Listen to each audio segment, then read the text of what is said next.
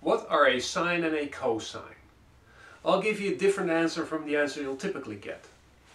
The sine of an angle is a definite measure for the deflection or deviation which occurs when you apply that angle.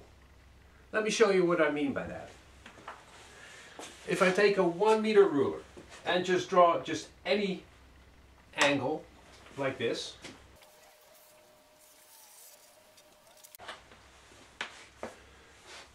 then the sine of the angle is the portion I get here.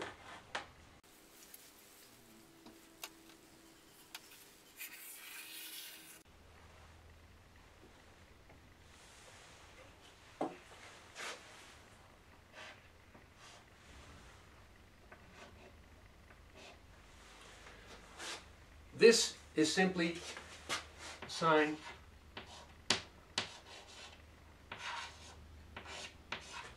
of this angle alpha. Now I have no clue what this angle alpha is. I just drew an arbitrary angle, arbitrary line.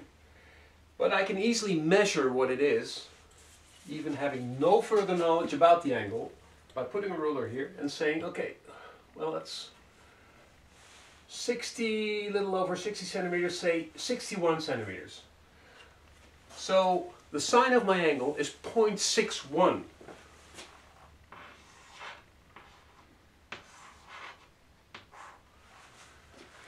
Now, this is very low tech, but actually, not knowing what the angle is, I can now figure out, reverse engineering, what this angle was.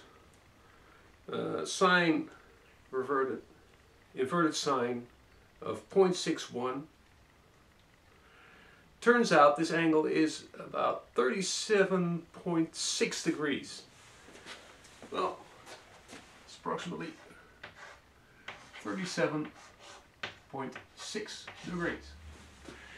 Mind you, you can only do this if you're using a line of exactly 1 meter in length or 1 unit in length. You could do it as long as you keep the units the same, and is 0.61. Then this will always work. Now that's a pretty useless tool then, the sine, if you only can use it if this is 0.6 or if this is 1 meter to get the sine. No, actually it isn't. It's a very useful tool because the relationship is simply very linear. Say for instance, if you would want to know, you've traveled for 28 miles here. This is not 1 meter now, but it's 28 miles. Just any arbitrary measure.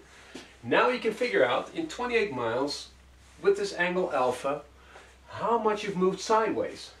Because actually it will simply be 28 times the sine of your angle alpha will mean how much you moved sideways.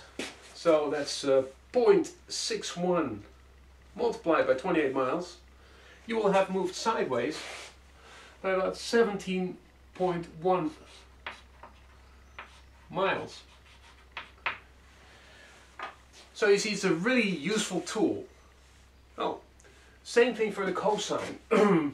Because if we say that the sine of an angle is a measure of the deflection or deviation which occurs when you apply this angle alpha, now what's the cosine?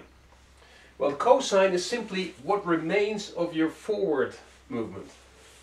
If you would have moved forward without that angle alpha, you would have moved forward to about here. But you haven't, because you've used this angle alpha. You've actually moved forward less than you would have without the angle. Now this remainder here is the cosine. And if I've drawn this correctly, let me see if that's about the case. Pretty much like that.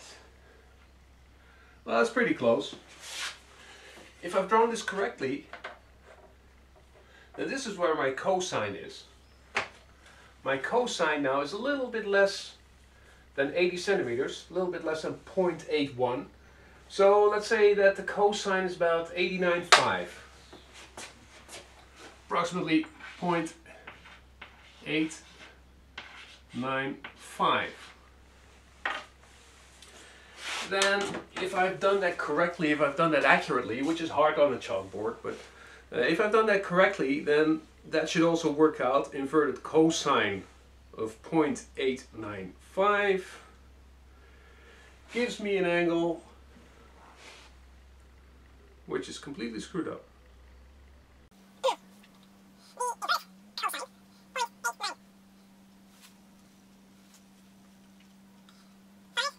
Is 26.5 degrees, which immediately shows me that I'm an idiot, because that means that I've been really inaccurate. It shouldn't have been 895, it should have been 795. You see, you trap yourself easily by just being an idiot. 795. And that works out much better, I would bet. So I'll make it inverted cosine of 0.795. And what do you know? It gives me 37.3. Well, I don't think that's all that bad for a chalkboard. It confirms that that's pretty much the angle of 37.5 degrees. So same thing here. If you've moved forward now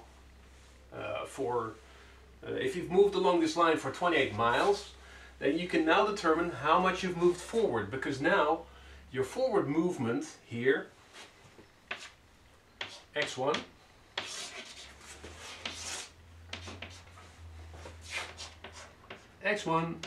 equals 28 miles multiplied by the cosine of alpha equals 28 times 28.0 multiplied by 0.795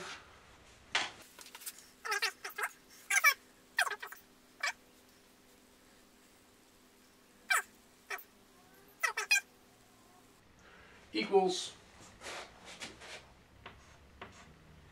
22.2 miles.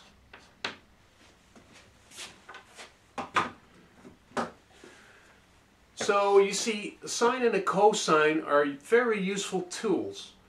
Why do I disagree with the explanation most people give you for the sine and the cosine? Most people will immediately start to tell you when you are asking for what's the sine? Well, the sine, and they'll start telling you about SOH-CAH-TOA.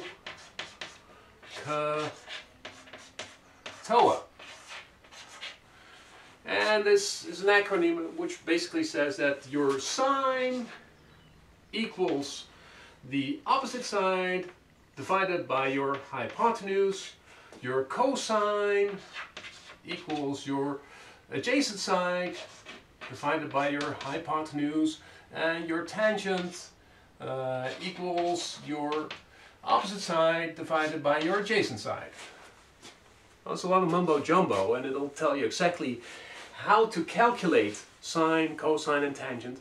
But that's like when you're explaining a hammer and you're asking, well, what's a hammer? And people can tell you, well, you know, it's got a wood shaft and a metal head and this and that. Well, it's very interesting. So now you know how to make a hammer. What are you going to do with the hammer? So I think it's much better explaining first what a hammer is for, and then you can explain how you make it and how exactly you would make the best hammer. But initially, you want to be sure that you understand that your sine is your deflection before you start worrying about exactly how to calculate it. So what does this mean? Actually, what I've already mentioned, you have to make sure that if you're just going to determine your sine by just measuring, that you have a 1 unit there. And that's exactly what SOH does. Sine is your opposite side, that's right here, your O, divided by your hypotenuse. Well, hypotenuse is basically the angle bit. So what you're really doing here is you're normalizing the sine so that it will go towards the value. So this is where this is 1 by dividing it by whatever value this is, you will end up with a normalized situation where you can figure out what this is if the length of your hypotenuse is 1.